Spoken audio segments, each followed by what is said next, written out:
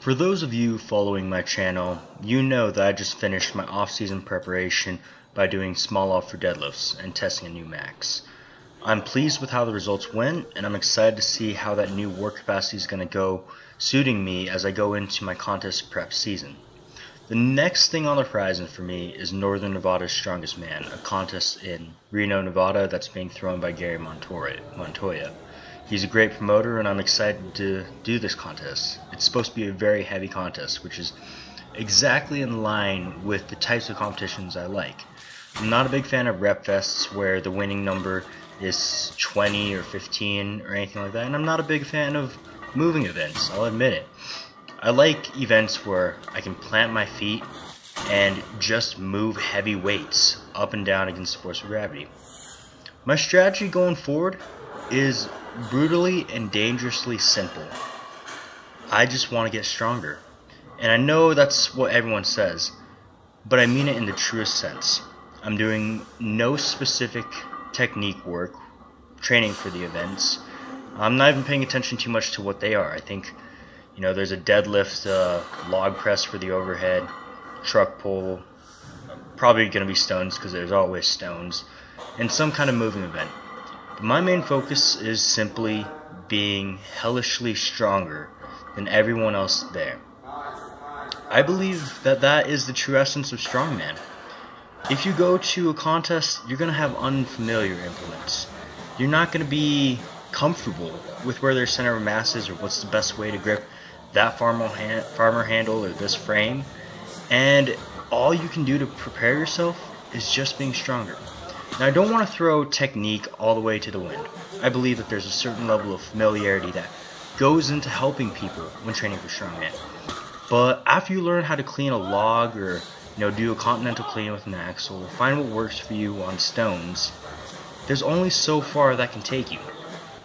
There are two ways to move a heavier weight. You can either A, improve your technique, or B, get stronger. A is always something that we should strive for. We should never throw technique to the wind, but it can only help you for so long. Then the marginal gains start happening very, very quickly, and those tiny increments that you get from improving your technique become that much smaller. In the short run, you can have a huge increase in your weights because technique can change and your leverages can change, and all of a sudden you're lifting much more efficiently than you were before. But in the end, the stronger man, I believe, in this sport will prevail. By being stronger, you have the advantage when everyone else is unfamiliar. As long as your technique isn't thrown completely out of whack and isn't just horrendous, strength can carry you in this sport. And I believe that this is the true nature of a strength sport. So, prepping for this contest, going off that work capacity I developed from small upper deadlifts, I'm doing a ratio of 2 deadlift days per 1 safety bar squatting day. I have an intensity or heavy deadlift day, as well as a volume deadlift day. And the difference really only being doing triples and then back down sets versus doing 5s and then back down sets. My pressing is very simple. It's just bench and strict press, and as I get closer to contest, I may throw in some push press to reinforce that technique a little bit, like I said, not throwing it completely to the wind. All I want to get out of this is preparing for nationals, and I believe if I have a strong showing in Reno and I can win that contest, I'll be comfortable going into nationals. I'll feel in place. If I don't perform as well as I'd like to at Reno, then it's a sign that I need to take another year to develop, get stronger, and become a better strongman before I test myself on that level. So, in a few weeks, next few weeks, you'll see my training logs leading up to that point, and my thoughts as well going into it. I'm excited to see how this all goes and plays out and keep you updated. Hopefully this leads to a road to nationals.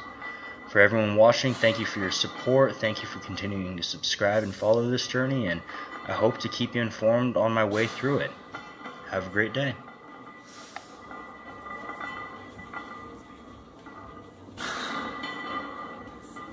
Come on, AB, one more.